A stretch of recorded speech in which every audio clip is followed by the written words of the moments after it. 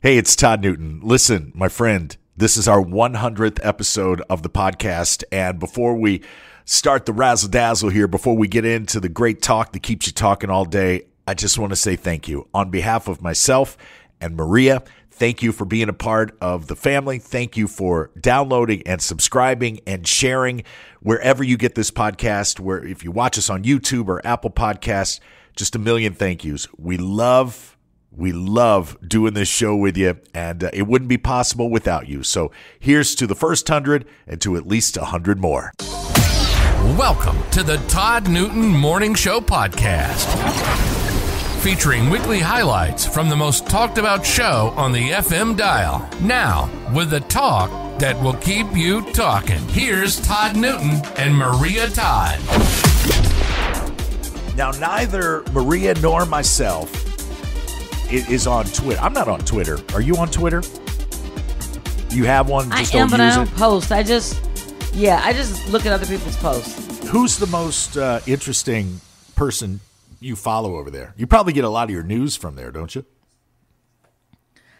Some. I spend a lot of time following The Rock, Lenny Kravitz, and everybody he likes. And shut up! Just leave me alone. Love you, that Lenny Kravitz. Shut up. What's his profile picture He's like? my man. He just doesn't know it. Yeah. What's his profile picture look like? I don't know, but I know the one on my phone is the one where he doesn't have dreadlocks or a perm or anything. It's just his hair. I remember one time back in this is an old radio story. This would have been in the early 90s. Lenny Kravitz came by our radio station. You know, he was doing a little concert, so he came by for an interview. And this was when he had the dreadlocks. I remember he came in and he was wearing a Los Angeles Kings hockey jersey. And I had to keep turning the level. I had to keep potting his mic hotter and hotter, turning the levels up because he's so soft spoken. He's very soft spoken. And I'm like, man, ain't nobody can hear you. And this was, I think, Are You Gonna Go My Way came, he had one song. Oh, yeah. He had one song out at the time. And back then, the most interesting thing to talk to him about was how his mother was the woman from the Jeffersons, Roxy Roker. Yeah. Yes. Yeah. Well, Twitter users. Helen Willis. Helen and Tom Willis. That's right. Well, Twitter users were asked to share the weirdest dates they've been on. I'm guessing Lenny Kravitz probably did not respond to this. But here are some of the results, and I think you'll get a kick out of this, Maria. One Twitter user said, well, my date let me out of the car to wait on the curb while she parallel parked. And after 3 failed attempts, she got upset and just drove off and left me there. I had to walk home. What? She got so ticked What? off because she couldn't parallel park. Oh, my God. Come on. Another response, bad date, weird date, I guess. Guy says, once I took a girl out and we were walking by a river in my city. So we took a picture together with the water behind us. And it turns out she posted the photo, but she cropped me out and captioned it with much needed alone time. What? That's outstanding. Oh, wow. Outstanding. Wow. Oh, here's one that says, one time I took a lady to the movies, and during the movie, she kept looking at the person sitting behind us. Turns out her dad was sitting behind us the entire time. Her dad followed. Thank God he didn't know.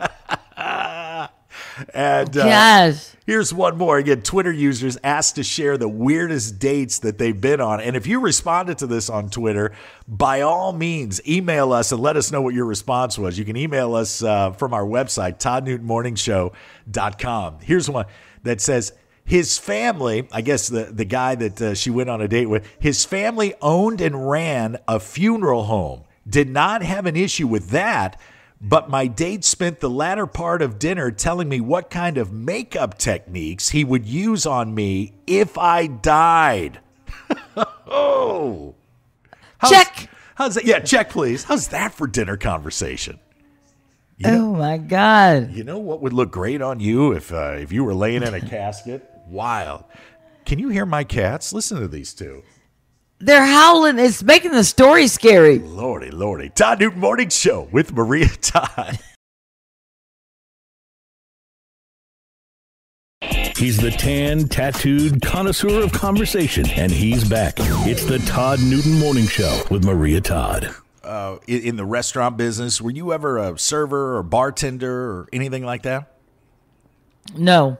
Neither was I. Closest I came, I was a pizza delivery boy back in 1986. That lasted about 3 months. That's as close as I came. I would imagine that it probably has its ups and downs, you know. I mean, the pros being that you make a lot of money in tips, a lot of cash. You probably meet a lot of interesting people. Sometimes you see people in restaurants or bars, or you meet somebody who works in a restaurant bar, and they're really good friends with their coworkers. They all go out together.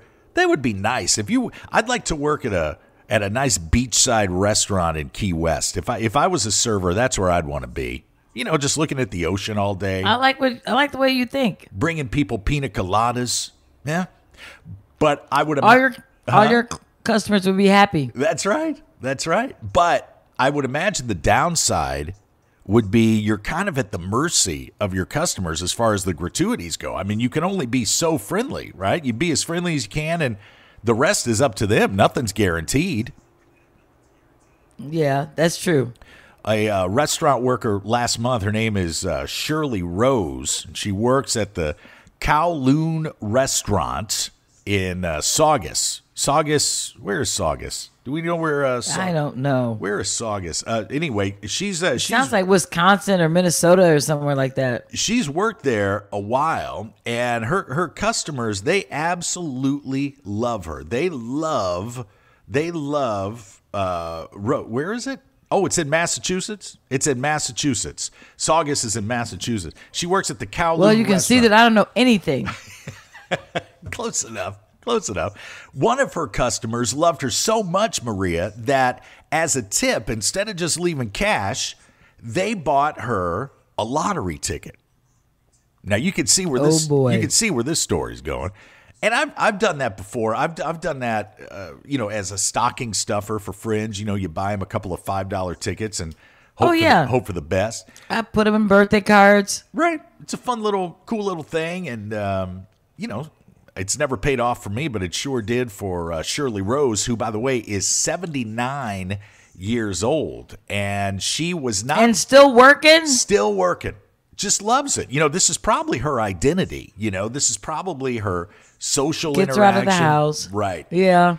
And she wasn't scheduled to work on Friday, May 27th, but one of her coworkers said, hey, can you come in and cover for me? And, of course, Shirley, being Shirley, said I'd be happy to.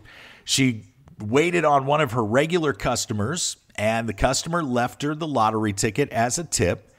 And do you know that Miss Shirley Rose won $2,000 with that ticket? Oh, my God. $2,000. Now, listen, as thrilled as we are for Miss Shirley Rose, imagine if you're the coworker who asked her to cover for you, and that would have been your table, would have been your tip. Man. If you just not called in on Friday, May 27th. Isn't that something? I hope it was good. Yeah, whatever you were doing. I hope you might just stayed home. I'm sleeping in. Forget it. I'm not going to work today. Listen, I love watching Judge Judy, but I ain't going to give up $2,000 to watch my court show. So no, we are super happy for Miss Shirley Rose. And if you're ever in Saugus, Massachusetts, make sure you swing by that Kowloon restaurant and give Miss Shirley a nice hello. I bet she's got a nice big smile on her face. Join us online. Who wouldn't after $2,000? Join us online, won't you? Our website is ToddNewtonMorningShow.com. Thank you for being part of the conversation. Subscribe now so you never miss a beat. For more Todd and Maria, visit ToddNewtonMorningShow.com. The Todd Newton Morning Show podcast. Great talk that will keep you talking. Produced by the host with the most, LLC. All rights reserved.